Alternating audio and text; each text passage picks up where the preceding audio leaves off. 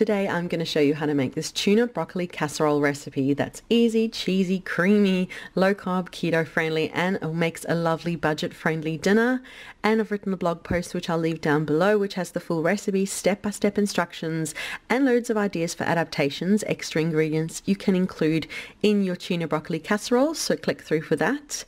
And be sure to leave a like, subscribe for more videos, comment too, let me know if you give this a try and what you think of it. So let me show you all the ingredients and then show you how to make it. First, we gather all of our ingredients together.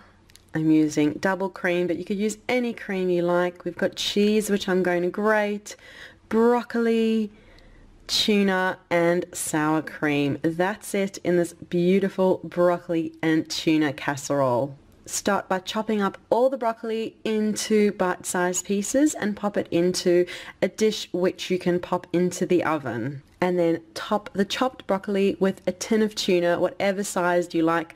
The more tuna you use, the more tuna there'll be in your broccoli casserole. And then mix the broccoli and tuna through together and pour over 1/3 cup of cream and 1/3 cup of sour cream.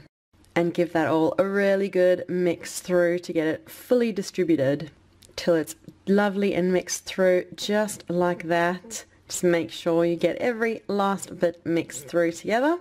And then for the cheese, we'll mix 1/3 cup through so there's cheese mixed through every single biteful.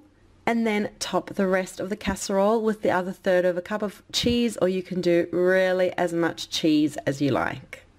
And then we're going to pop our finished dish into the oven, preheated to 180 degrees Celsius, which is 350 Fahrenheit, for 20-25 minutes, maybe even half an hour, depends on how cheesy and crisp you want it. And there you go, it's out the oven. It's so crisp and cheesy, and it kind of tastes like a cross between a cheesy tuna melt and tuna noodle casserole. It's just full of veggies and just such a yum meal. But that is the video for today. Thank you so much for watching. Be sure to leave a like, subscribe for more videos, and comment too, and we'll see you again soon. Bye.